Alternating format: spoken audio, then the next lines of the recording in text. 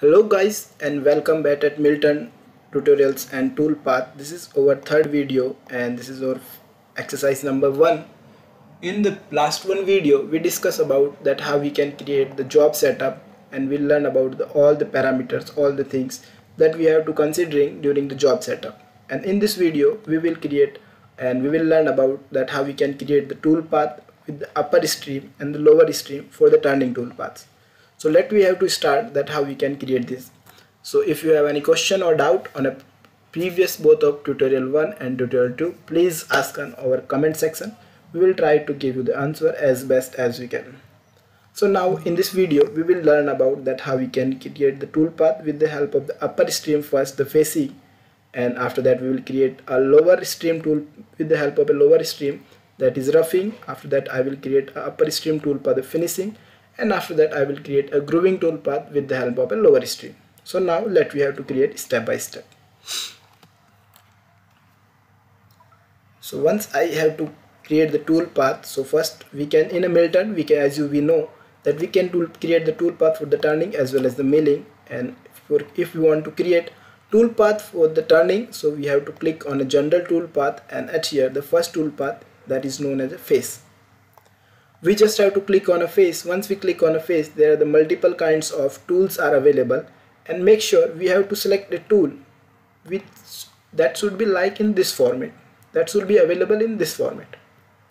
We have to click on a tool. Once we select a tool, after that we just have to say OK. For example, I just say OK. So what is happening? It's showing that is not a good format and that is getting to be accident. I just say OK and keep this operation. Again I have to came in a parameter. So basically what is happening, that tool is currently available in this format, but tool is when it's need to cut, it should be required in this format. So what we can do, there are the two angles which are available in the spindle head in upper stream.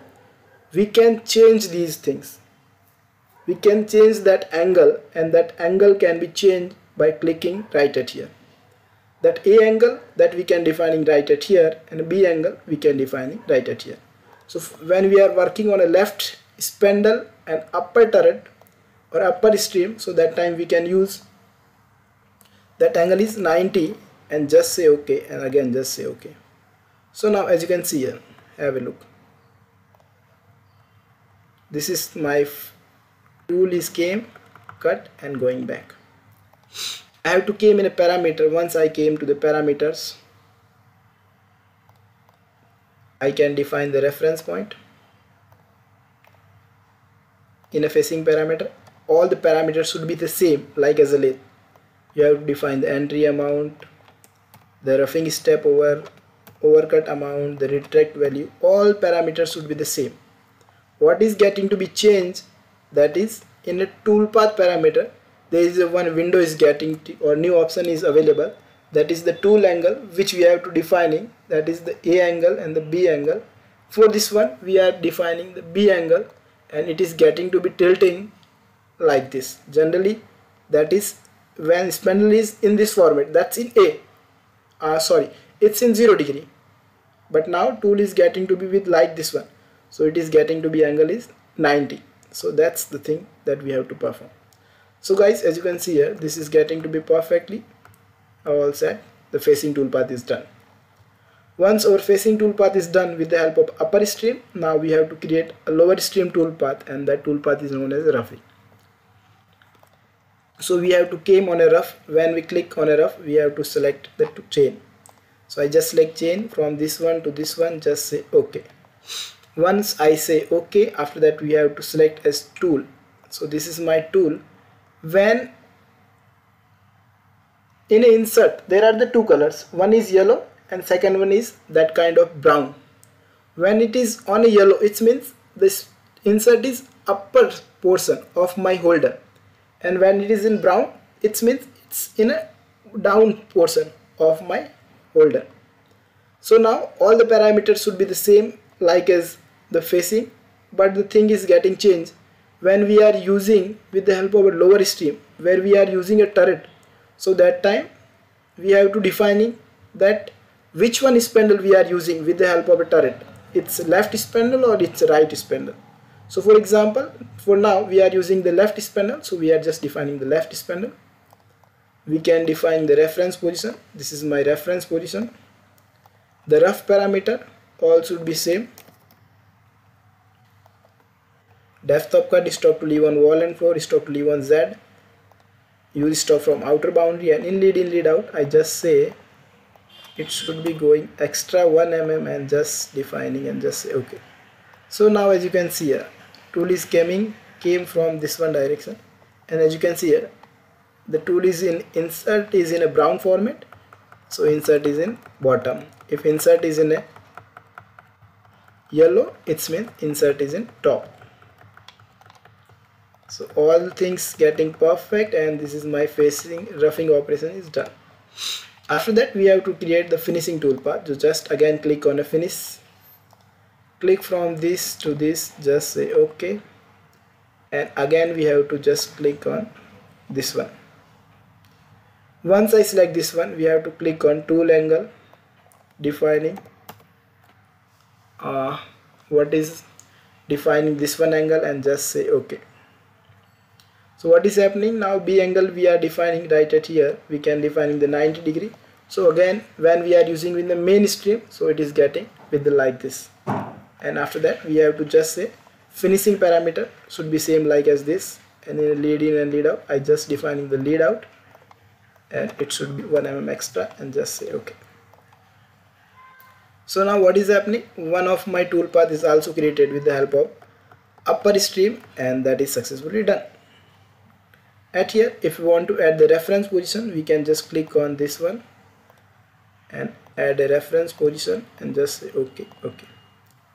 Okay, now as you can see, this is done by the help of upper, this is done with the help of a lower, again this is done with the help of upper, and I am planning to create the last one toolpath, that is grooving, with the help of again lower. So you can getting idea about that how we can create the toolpath with the help of upper stream as well as the lower stream both. So I want to create a toolpath with the lower stream, so I have to click on a groove, just select a chain, and this chain be starting from this one to this, and just say okay. Now right at here I have to choose a tool, and the tool should be in a proper way. If I want to make some changes on the tool, just click on this one, and you can modify the length.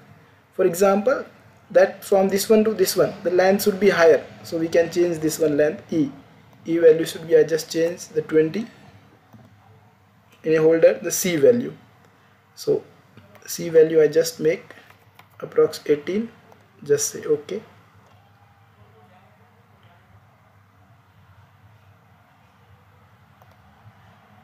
And all the things should be the same like as previous. That thing is that we can add on, that is called a reference position.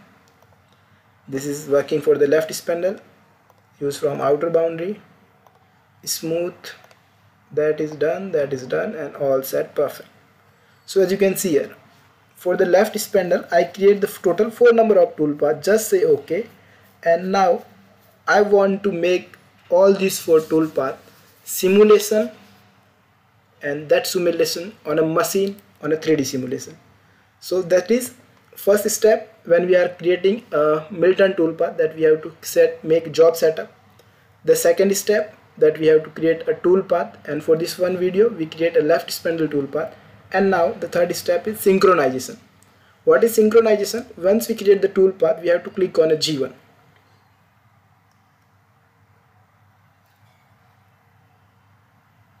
Once we click on a G1, now have a look. All these toolpaths are available right at here, and these toolpaths are now 2 toolpaths are in upper stream and 2 toolpaths are in lower stream. Now if we want to simulate these toolpaths, just we have to click on a launch. Once I click on a launch, so what is happening? My new page or a machine is getting open, and right at here, as you can see here, this is machine, this is spindle, all these things are a perfect way. Now have a look, the fixture, okay, set, perfect. Now once I play on this one, so what is happening? My upper stream and lower stream both came to the action, both want to cut my part, but Is it possible to cut both stream part at a single time? That's time on a machine the accident will going to be happen. It is lower stream is doing the roughing and upper stream is getting completed all these things. So that is not a proper synchronization. We need to synchronization that one in a proper way. So what we have to do for doing that one thing synchronization, we have to came on this one window, right click on here, expand all, and now we have to start to synchronize it. That first toolpath, that is face. So I just say once my face toolpath is getting to be completed, that time it can be done right at here. The roughing can be start. I just so told in the next, once my roughing is getting to be completed, then the finishing can be start. So once roughing is completed, so that time it is going to be synchronization with the finishing. In next step I told that once my finishing is getting completed, so that time grooving can be start. It means one tool came to this point, so that time that will start. Once tool came on this point, so that time that will start. Once tool came to this point, that time that is start, and that is known as a synchronization, and that is the most important factor that we have to done in a mill turn. Once we completed the synchronization in a perfect way, we have to just click on a save. Once we click on a save, so again launch button is getting to be highlighted, and we can click on a launch button and perform a toolpath in a proper way.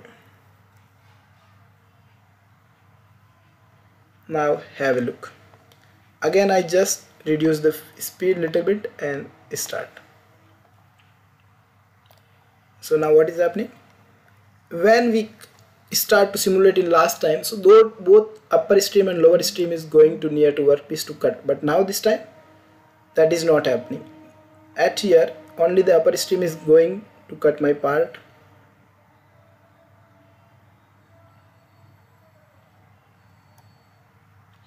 Now have a look. It is going to be cut my face, rough, finish, groove, and all these things are getting done successfully. So I hope you can get idea about that, how we can create the synchronization, how we can create this tool path with the help of a turning on a left spindle. So if you have any question or if you have any doubt, please ask us on a comment section. We will try to best figure you out.